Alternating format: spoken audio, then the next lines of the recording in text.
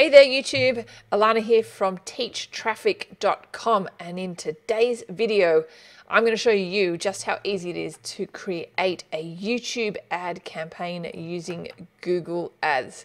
But before we get stuck in today's video, make sure you hit the subscribe button, hit the bell button for notifications, and if you like this video you can just hit the like button and also comment on this video. Alright, so let's not waste any time, let's get stuck in today's video.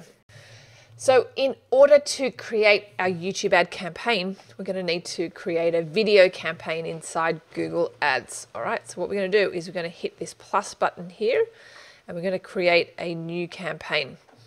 Now, the first thing Google's going to try and do is it's going to try and ask us, do we want to optimize for sales or leads?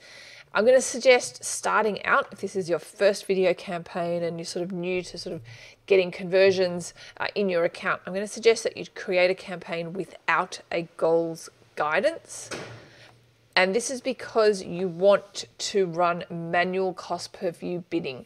If you choose sales or leads, Google is going to force you to do their smart bidding or their automated bidding, and starting out, I definitely don't recommend you do that.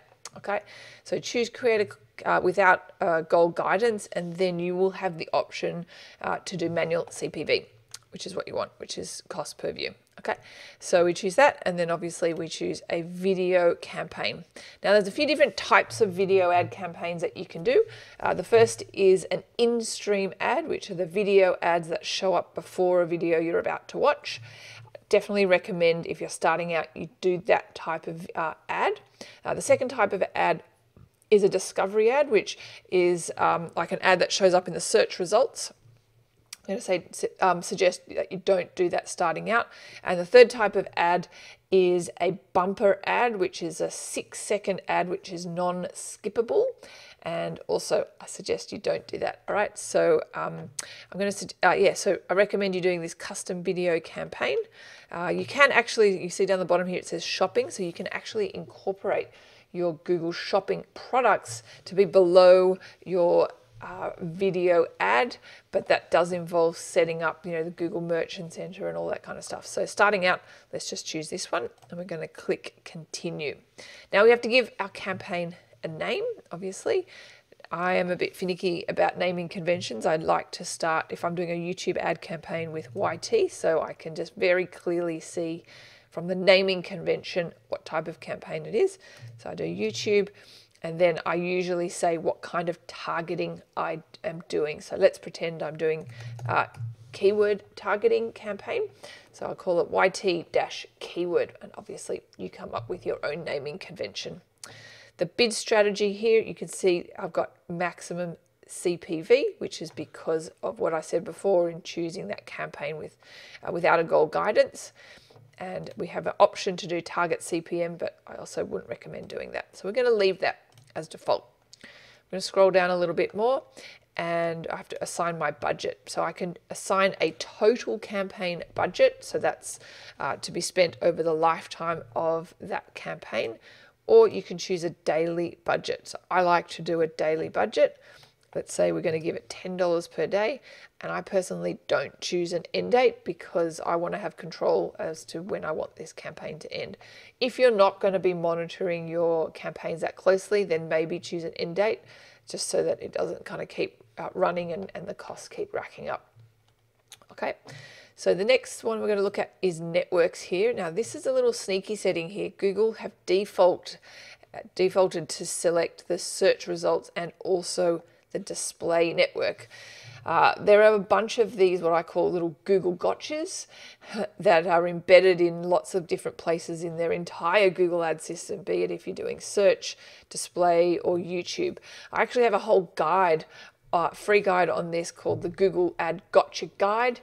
You can definitely check it out and download it for free if you go to teachtraffic.com/gotcha, so GOTCHA.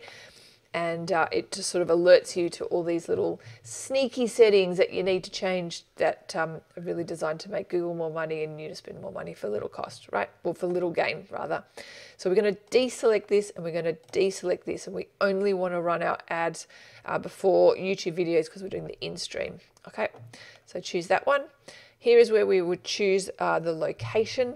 So mine is defaulted to be in Australia, but if I wanted to, let's say, target a different country, maybe United States, I can just do this and I can hit target, and then it's it's targeting the United States.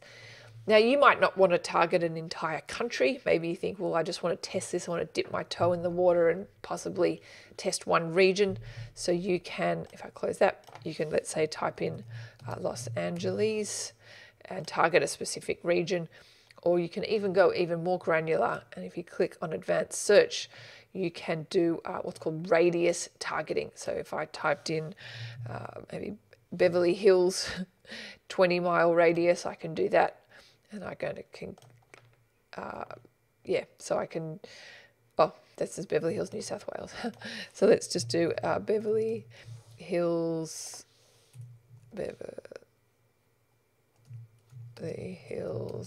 California. Beverly Hills, I just misspelled it. There you go. So we can do a radius targeting that way. It's just giving you examples. I'm going to close out of this. And I'm going to cancel that, and I'm just going to choose Australia, but obviously you would put in your own location targeting. Okay, language, I'm going to leave that as is. Inventory type, I'm going to leave it as standard inventory. That's fine. I don't want to do expanded, and I don't want to do limited, but I do down here want to exclude some of these sensitive areas. Okay, let's have a look at some about additional settings. It's going to default to sort of tie to the account level conversion setting, but if you've got more than one type of conversion tracking set up in your account, then you can attach this campaign to a specific conversion event. In this particular account, I've only got one type of conversion tracking set up, so I don't have that option here, but that if you've got more than one, that should be there for you. Okay, devices. I am going to hit this one because I want to deselect TV screens. I don't want my video ad to show up on TV screens because it's going to be hard for them to click, right? So I like to turn that off. I'm not going to frequency cap, which will prevent my ad from showing to the same person more than a certain number of times. And I'm not going to put an ad schedule. Okay, so they're my campaign settings. Next, I've got to set up my ad group. Okay, so here is where I'm also pretty finicky about my naming conventions. So I would put in kind of the theme of the keywords that I'm going for, because my goal is I'm going to have one campaign, I'm going to have multiple ad groups targeting different themes of keywords. All right, so this particular campaign is sort of targeting people who are interested in buying beeswax food wraps. So I'm going to just call it beeswax food wraps, just because so it's clear to me when I come back into my account, let's say in a week's time, I can see how this particular type of keywords are going. So I call my ad group that name. Because this is a product for the kitchen, I'm going to be really stereotypical. I'm going to deselect male, but you might find that you might run it for all genders and age groups. Doesn't really matter so much. And I'm not going to choose an audience because I'm not doing any of the in-market audiences or retargeting or affinity audiences, which are illustrated here. Alrighty. If you're unsure about what these are, obviously I've got a full course on this in teachtraffic.com, or you can probably check out some of my other YouTube videos talking about some of this other targeting. But don't do that, because at this particular targeting, I want to do keyword targeting, and here is where I would put in my keywords. So I'm going to type in beeswax food wraps, beeswax wraps, and I'll just leave it as that. And I'm not going to do any topics, and I'm not going to do any placements. And my maximum cost per view bid is, let's say, 10 cents. Okay, so I'm targeting these keywords, I'm bidding this. And next is I'm going to have to create my ad. All right, so in order to launch your video ad, you're going to need to have the ad or the video to be loaded up to your YouTube channel. All right, you can't do it without that. So I've already done that. So we're going to need to put in the URL of my video ad. So I'm going to go to my YouTube channel here, which is me. And I'm going to grab this URL and I'm going to put my URL here. And here is my video ad. Okay, I'm going to choose a skippable in-stream ad. And I'm almost there. So here is where I put in my final URL, which is where I'm sending people to if they click on my ad. Okay, so that's your landing page. So here I'm running a special offer. I'm going to grab this URL and I put this in here. Now my display URL does not have to be a real URL. I can pretty much just put keywords here if I want, but I'm quite happy with it being a special offer.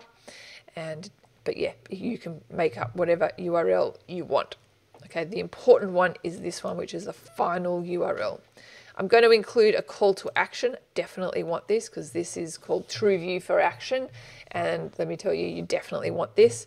And this is where we have the ability to add in a call to action button or text. So I'm going to say free offer. Obviously, I've only got 10 characters to do this. And I've got a headline here. I can just type in beeswax wraps because I don't have much text. Okay, and as you can see displayed here, here's my headline and here's my call to action button. I can even change this to what it looks like on a desktop. And obviously, yeah, here is the call to action button. And YouTube also have what's called a companion banner on the right here. So we can get YouTube, or Google rather, to automatically generate my channel banner here on the right, or we can upload an image, which is, I think it's 300 by 60 pixels. Yeah, there you go, 300 by 60 pixels is the dimensions, but for now I'm just going to do this, and I'm going to call it ad one, or you know, whatever you want, and then I'm going to hit create campaign. And there we've created our campaign. I go through to my campaign, and as I can see here, here is my new YouTube ad campaign. I've got one ad group here. One thing I do want to do is I want to exclude my ad from showing up on lots of kids' YouTube channels. All right, so that's what I want to do as soon as I launch. So I'm going to go to placements. I'm going to go to exclusions. And I want to add a placement exclusion list. And I've got a default placement list here, which you can download at this URL on the screen. And if you want, it contains like over 2,000 kids' YouTube channels that you want to exclude from your campaigns, because otherwise your ad's going to show up on lots of junk placements, which you don't want. And then I'm going to hit save. Now it's going to probably take about 24 hours for your ad to be approved, but not much you can do here. So if I just show you here, we go into it, this is going to show my ad, and you can see it's under review here. And then as soon as it's been reviewed, then it will say active, or if Google doesn't like it, it will say disapproved. Alrighty, so hope you enjoyed this video. Be sure to hit subscribe to this channel and hit the bell button so you get notified for new videos. And thanks so much for watching, and we'll see you in next videos.